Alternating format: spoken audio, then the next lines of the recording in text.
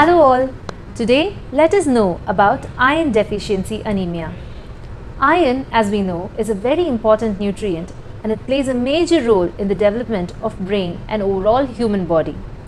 Anemia is low hemoglobin level.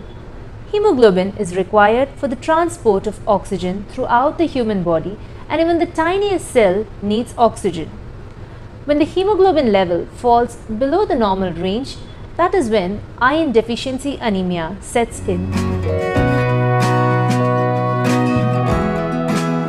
What are the causes of iron deficiency anemia? Diet. Nowadays, our diet lacks iron. So we advise you to add a good amount of iron-rich foods in our children's diet. Children who take a majority of milk-based diet pose a risk of iron deficiency anemia. This is because the milk in the diet hampers iron absorption into the body. When a baby undergoes rapid growth, the nutritional requirement increases. If the demand is not met by the supply, deficiency sets in. Remember, babies with low birth weight and preterm babies are more prone to develop iron deficiency anemia.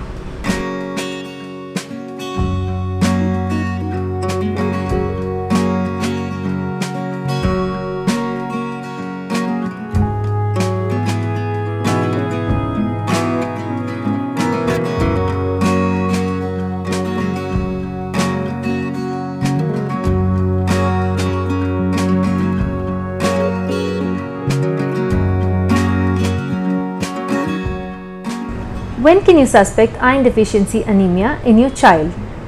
If your child is irritable, he gets tired on doing even simple activities, he is not eating his food properly, but very fond of eating non-nutritious substances like chalk, mud, etc. He is not gaining proper weight. All these are symptoms of iron deficiency anemia.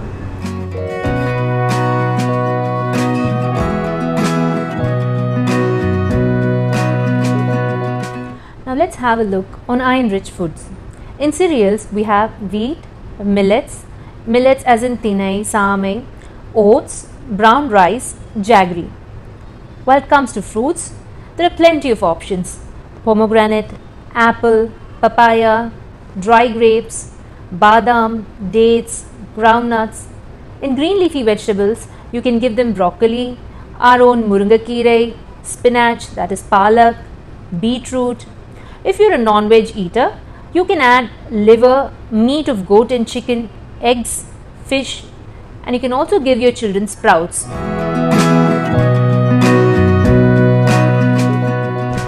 Don't worry, you as parent can change this by providing iron-rich food to your child, and the next time you take him to your pediatrician, please mention about these symptoms.